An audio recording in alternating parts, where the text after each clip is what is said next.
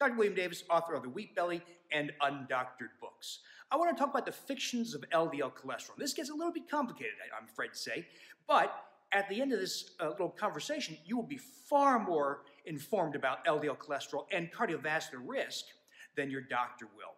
Because the doctor's education in this area has been largely provided by Big Pharma. And Big Pharma has a huge multi-billion-dollar stake in keeping the wool pulled over your doctor's eyes, including by continuing this fictitious number called LDL cholesterol. So what is LDL cholesterol? Well, it's meant to be a very crude and indirect way to count the number of particles in your bloodstream that lead to heart disease, okay? So if I take blood, take the red blood cells out, and take that clear plasma that's left and spin it down at high speed in a centrifuge, the lipoproteins, the fat-carrying proteins in the bloodstream, in the plasma, layer out. High density goes to the bottom, low and very low density goes to the top. Each layer in that spun sample is a little different, but they all share several components. They all have cholesterol, they all have triglycerides and phospholipids and various proteins. Well, this was especially difficult in the 1950s, 1960s. How do you actually count the particles, the microscopic particles in each layer? Not an easy thing to do back then.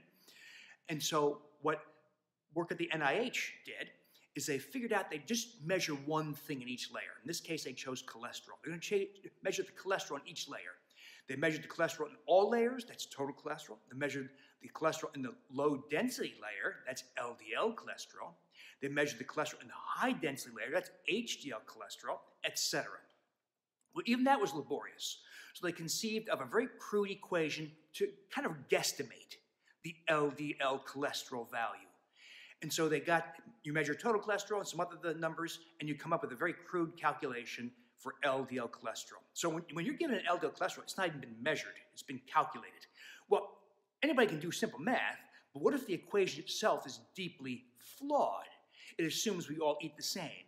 It assumes we all have normal weight. It assumes we all have favorable triglycerides. It assumes we all eat the same. It assumes we haven't cut carbohydrates. Because if you cut carbohydrates in your diet, it invalidates the equation, okay? So in other words, you're being given a number, LDL cholesterol, that was a crude, indirect measure in the first place. 2, is calculated based on an outdated and crude calculation. 3, if we follow the lifestyles we follow, where we cut carbs, as we do in Wheat Belly and Undoctored, as well as some other programs like paleo and keto and low-carb programs, you invalidate the equation, the free-to-well calculation used to calculate LDL cholesterol. Another thing to know about is LDL particles, not LDL cholesterol, LDL particles themselves, the particles in that layer, that low-density layer, are highly variable. They differ in size and charge and ability to cause heart disease. So large LDL particles are caused by fat consumption, and they're cleared very rapidly, cleared in about 24 hours after consuming a fat. And they're not very adherent to the artery wall. They're not very prone to oxidation. They're not very likely to enter the arterial wall. Small LDL particles, on the other hand, they're small. They can get into things, into crevices and cracks. They're much more adherent. They're much more prone to oxidation and glycation, and they last many days longer, about 5, 6, 7 days, as compared to 1 day of large LDL particles.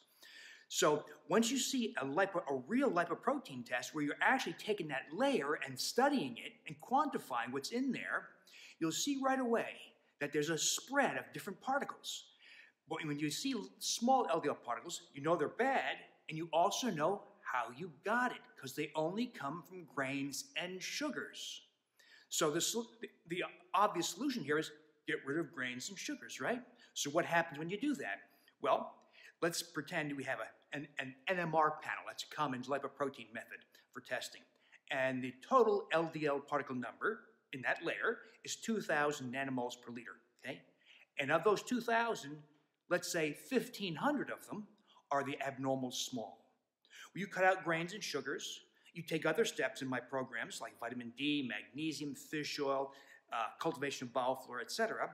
You reverse insulin resistance, and that helps a lot too. And LDL particle number of 2,000 drops to more like 700 or 800. Small LDL of 1,500 drops to 0 or other very low number.